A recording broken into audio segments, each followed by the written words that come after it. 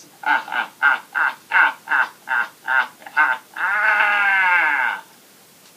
You were expecting Grizz, but this is Darth'ater.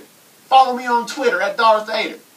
I came all the way from my Death Star just to Jackie's show. Plus I'm in town to make sure Dave House is paying his bills. Y'all want some news? This is what's up.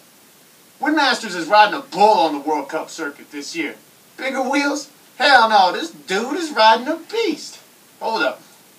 You what? Bull's bikes. Never heard of him. Guess he'll be riding the bull's bikes. I love this. Steve Pete went out and found a sticker plugging Danny Hart's Twitter in some dookie, then turned around and clowned on it. Social media is the easiest way to get to people, and some of y'all just let it get to your head. Petey knows this. I think what Petey was really trying to say is that real racers don't count how many followers they get. They count the podiums and the process, dudes.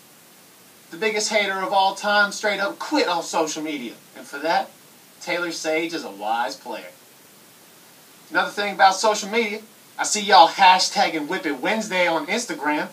What you need not forget is to hashtag kickout. Because we both know y'all ain't sideways. My boy Cody Johnson knows what time it is. This is the best news yet.